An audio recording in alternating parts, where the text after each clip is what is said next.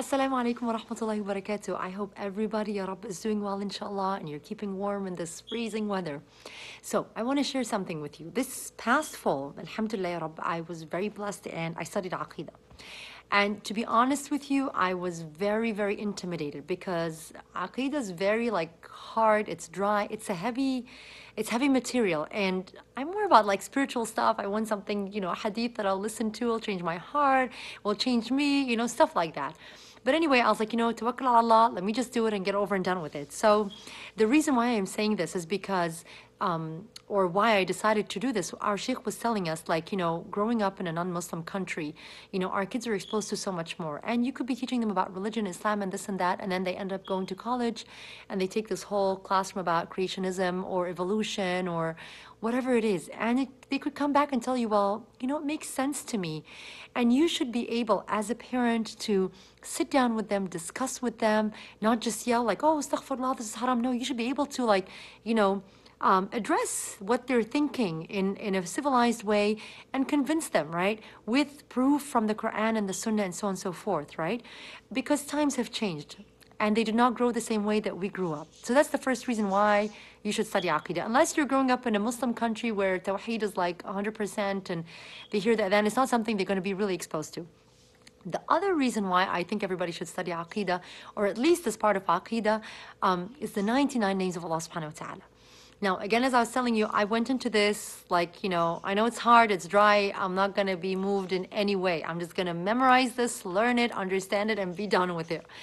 But subhanallah, we memorize the 90 names of Allah subhanahu wa ta'ala. We chant them with our kids so they can memorize them. We hear them a million times, but we don't really sit and think and understand the meaning behind them.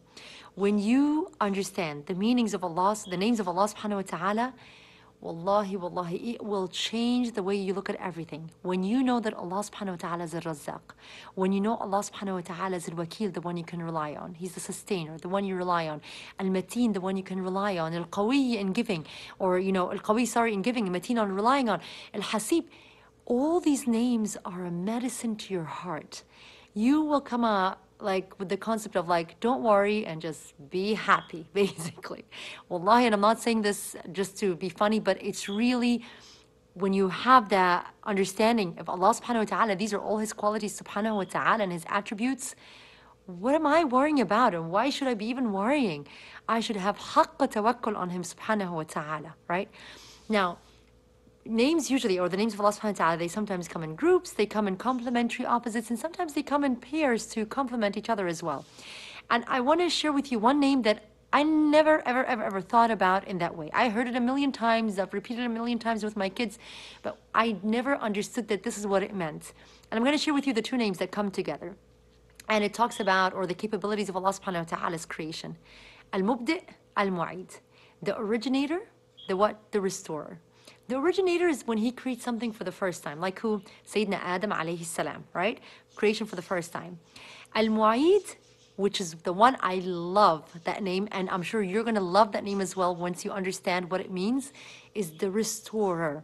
As in what? And Sayyidina Nuh alayhi salam, He orders him to go on the ship or the boat with what? Pairs of everything, the believers who are following him, seeds and whatnot, and then what happens? Total flooding of the earth. No form of creation except what Sayyidina Nuh and the people were with him. And then Allah subhanahu wa ta'ala does what?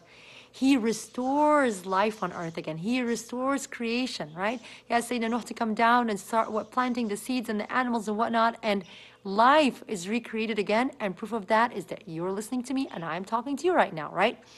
So Allah subhanahu wa ta'ala is the restorer.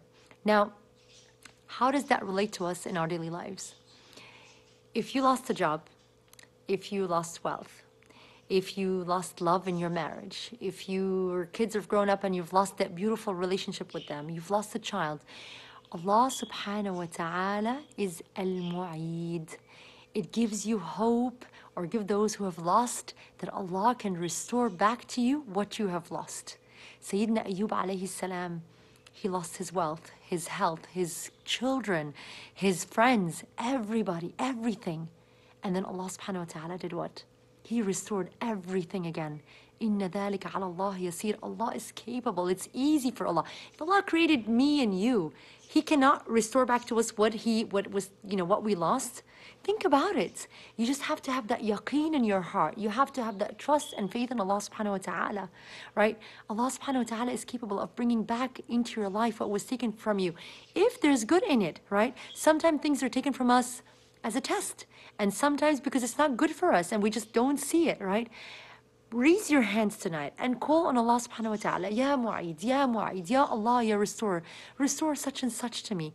And if that certain things doesn't come back, believe me, wallahi, with the dua, Allah will heal that pain of or feel that feeling of emptiness of whatever it is that you lost. Allah, inshallah, will give you like awad or ta'weed, right?